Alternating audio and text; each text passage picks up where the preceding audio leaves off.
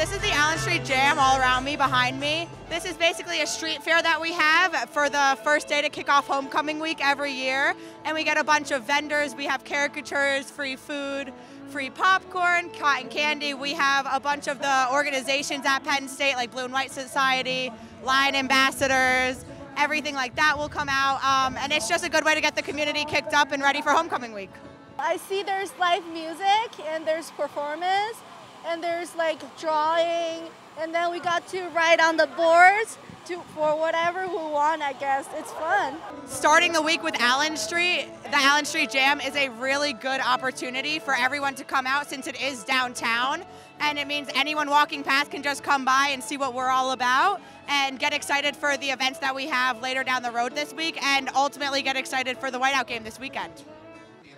I would say it's really exciting. Homecoming's really cool at Penn State compared to other universities since it's a week-long celebration and people come back, alumni, current students, community members, so it's really nice to see everyone together at like the first event to kick off homecoming week.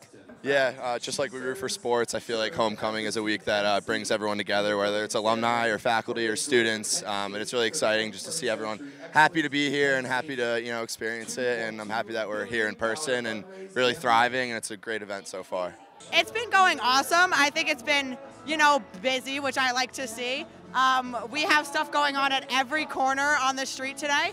I think that it's just been going great, and I can't wait to see how we're ending today. It's people that are coming here, and having it right downtown is the perfect way to start it off and gets everyone excited, and our great homecoming court is getting announced right now, and it's getting everyone really excited. So I'm excited for the week. I do want to attend to the parade on Friday night. And I know there's on Hub's lawn, there's like a carnival thing on Wednesday afternoon.